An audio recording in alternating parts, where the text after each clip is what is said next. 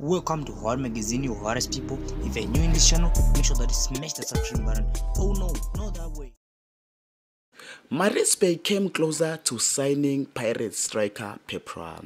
There were a lot of discussion, but in the end, we couldn't go forward, said the Maritzburg United head coach.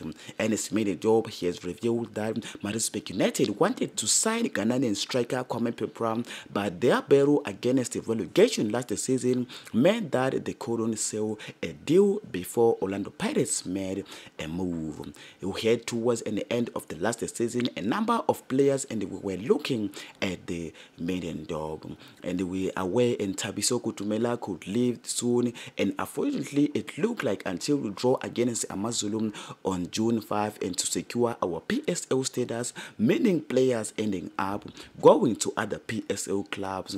They didn't want to wait. We had a lot of discussion, for example with Peprah in Ghana, my relationship in Ghana with teams over there and with people representing him meant there were a lot of discussion, but in the end we couldn't go forward. It is a real bit of situation again, and me and Dom, those who side and ones more involved in a battle against the relegation. Thank you so much for so many video. Peace.